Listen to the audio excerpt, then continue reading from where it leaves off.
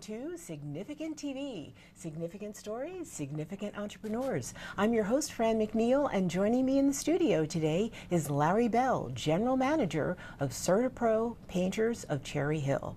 Well, Certapro Cherry Hill. Right. Yes, you got it right. Okay. Larry, welcome to the show. Long time no see. Thanks, Fran. Thank you. It's good to see you again also. Good to see you. Yeah, pretty cool. I mean, we go way back. Pittsburgh, Pennsylvania. That's right. Yeah. That's right. My first job out of college, Pittsburgh, PA.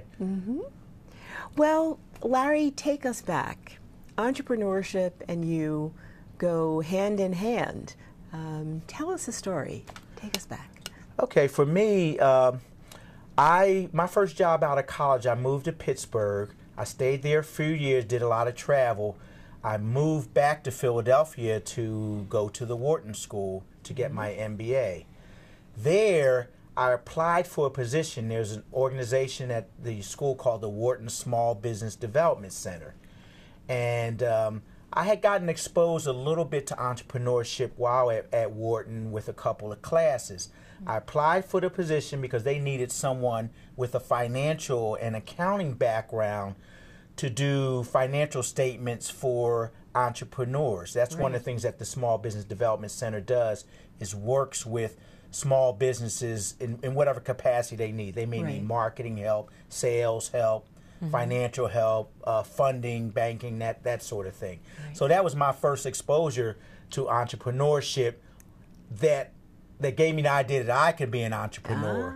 But you know, it took me back to my younger years. I grew up in West Philadelphia, and in my neighborhood was a butcher, was a grocery store owner, a shoe repair shop, a sporting goods shop. And when I thought about it later, I never thought that I could be one of those people myself. There was no one in my family that was an entrepreneur. Most of my family either worked government type jobs or really were just unemployed. That was the way my family was. So I had no exposure as a kid. Not uncommon. No, definitely didn't. I definitely didn't.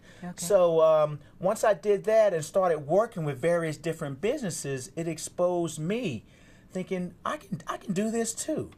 So over the years, I've had several businesses. I've done the corporate type of work, and I mean that's what Wharton really prepared you for back then. But I've always had businesses on the side.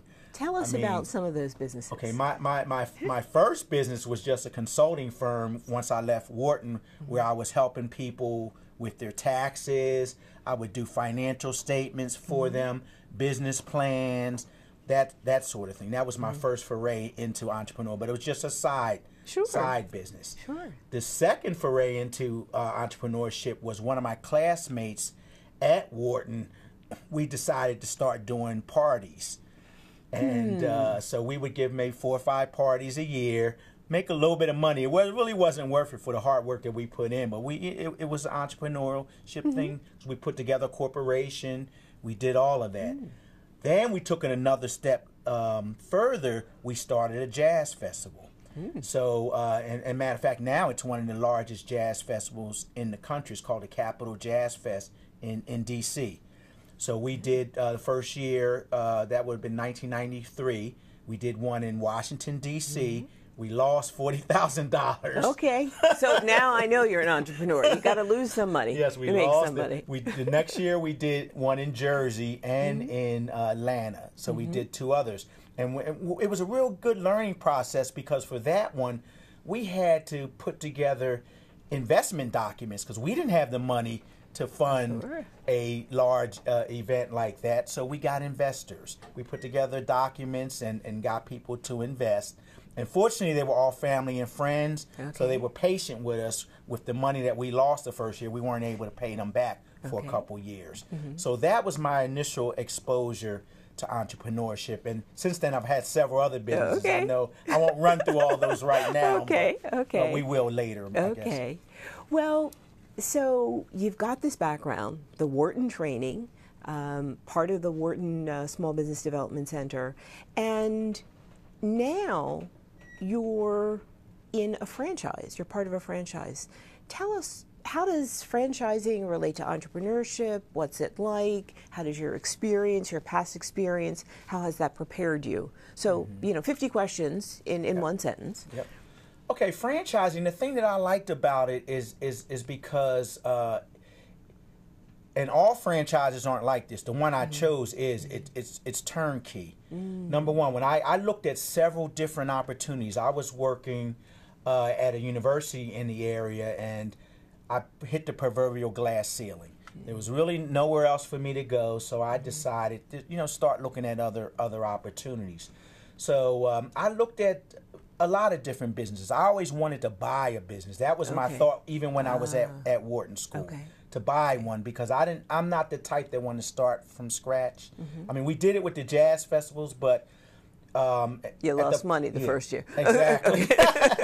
And at the point that I was at, I've had this business since 2010. I couldn't afford to do that. I needed something that I could ramp up fairly quickly because, at this point I have family obligations, all of those. You can't just leave and take 5 years before you start turning a profit when you got mortgage and all those other things, tuition, things of those to pay. So I looked at various different opportunities. I decided on this one for a few reasons. Number one, even though I had to pay a franchise fee to get in, it still is a low cost to get into a painting business. And I wanted a service business, and also I'm into home improvement. I do some of that stuff myself. And the other thing that made a difference for me is that I knew that it was something that didn't take a whole lot of skill. I could take this and ramp it up fairly easy and even be able to hire people from the community, which I've been able to do. I hire folks that, are graduating from high school. They work under some of my other more experienced painters, and they learn a skill that they can use for the rest of their life. So you are really part of the entrepreneurial ecosystem, helping it grow, helping it continue by running a franchise. Now, your franchise is in New Jersey. Yes, in Cherry that's Hill. the location. Although I cover a good portion of Philadelphia also. I located over in New Jersey because I was buying one, and that was the one that was available. And my family, I have a lot of family over in that area. And plus the towns that I cover are pretty affluent. So that was what I looked at. Those were the things I looked at for that. Wow. Because the one thing about, what we try to do in the painting business, my I guess best customer is someone that's owned their home for a while, has a certain level of income, their home has a certain value. So when you look at all of those things, you need to be in certain towns, for someone that's going to want to pay the type of prices that we charge and the type of quality that we give a customer. And that in some senses goes back to the Wharton training and just good, solid entrepreneurial excellence, and that is knowing your customer, understanding their pain, doing the research, understanding the market, and then making sure that you bring value. That's exactly right, because there's a million. That's one thing. The good side about me going into this business with that, there was a low barrier to entry, but the fact that there's a low barrier to entry, there's a ton of people out here that can buy a couple paintbrushes and a ladder and say I'm a painter. So we don't compete with them that much, but in the area that we're trying to work in. But that happens sometimes. If there's a small job, someone will say, I want my bedroom painted, but I have a guy down the street that's going to do it. Can you meet their price? And you say no. You say no. So you've shared some significant stories in terms of entering entrepreneurship and the entrepreneurship journey. You're really in a unique position to share significant advice about being a great entrepreneur. And what would some of those words be? Because you've been on the consulting side, you've been in corporate, you've been out of corporate. I give a couple of things. Number one, do your homework. A lot of people will just have a business idea and say, I'm just going to go out and do it. Spend the time, even if you just jot down some ideas.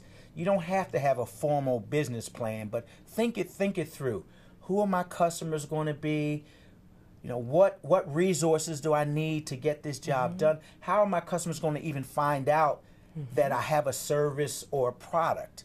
You know, so you got to think all that through ahead of time, because as you know, and the statistics are there, most businesses don't last more than 2 years. Right. And most of the time it's because they didn't do their homework ahead of time and really understand what they were getting themselves into.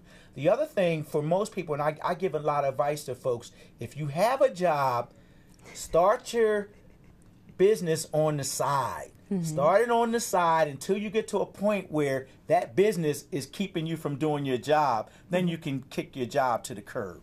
You know, if you have the ability to do that. I've come into so many people that will want to start a business and just quit their job, and they have no resources.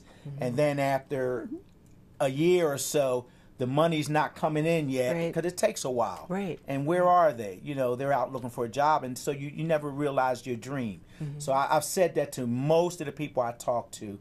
If you can do it on the side, do it on the side, really. Which really leads me to the fact that in your business, you're actually able to have multiple businesses, in that in running the franchise, you are a business owner. A business manager, and as a result of all the experience you have, you're able to speak with people, you're able to help train entrepreneurs, and you're able to, again, help people move forward. Tell us where people can find you on the web. You can find me at www.certapro.com/Cherry Hill. Or if you just Googled Certapro Painters Cherry Hill, we're going to come up. Because that's the other thing I would suggest to folks is that work hard to make sure when people do a Google search, you're at or near the top.